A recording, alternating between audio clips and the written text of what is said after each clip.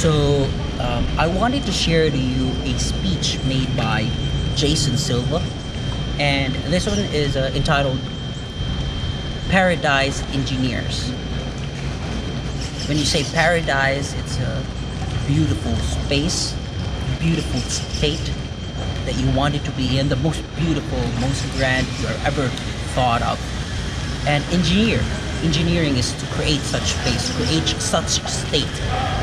And yeah, I wanted to share it to you just for a very short while, and here it goes. I think no one would argue that human beings are fundamentally hedonistic. In other words, we are wired for pleasure. We are wired to seek out experiences that reward us neurochemically and to shun experiences that bring us pain, suffering, or boredom. It is said actually that boredom could lead into incidences of depression and anxiety, and unstimulating subjectivity is a problem for human beings. Now, Jamie Wheal says that it's a fundamental miswiring of our nervous system. He says that our self-systems are like leaky buckets. They are like colanders. No matter how much pleasure we're getting, we're bleeding from our many holes.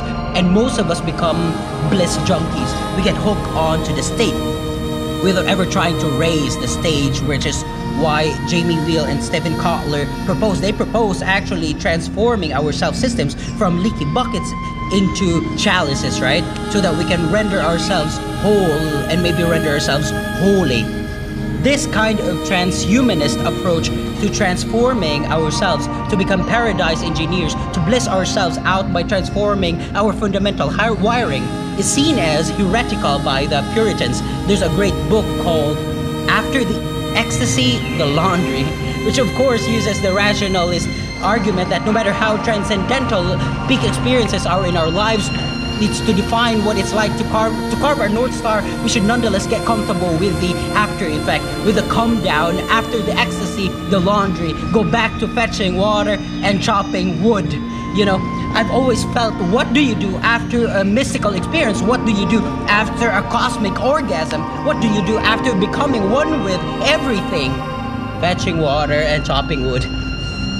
And I guess what I'm saying is that I don't agree with that Puritan mindset, that accepting that transcendence has to be temporary, that fundamental wiring requires us to come down from our bliss and grace and our highs. But I propose instead, akin to what David Pierce's of paradise engineering, of rewiring our hedonic set points and actually transforming subjectivity into engender that kind of godhood of mind.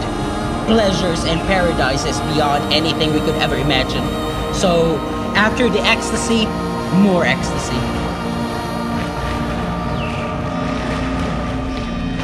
Whew.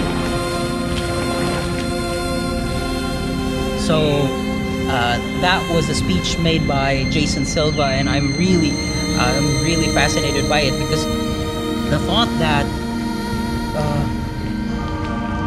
staying in such paradise state is a difficult task.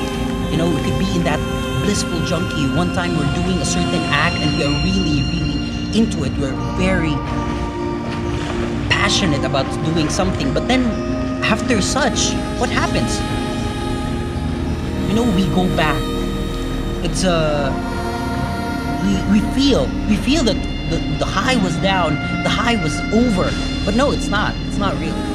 It's more of it, as Jason Silva proposes.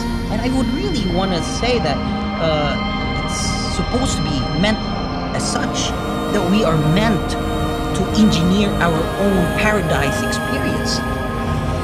And yeah, I've done this video a couple times already, and it's really hard, but I love it. So I hope you love it, and maybe I'll be doing more of it and sharing more of his words.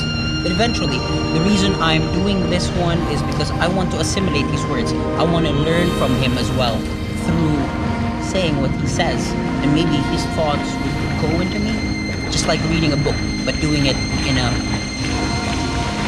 a certain kind of presentation. Thank you.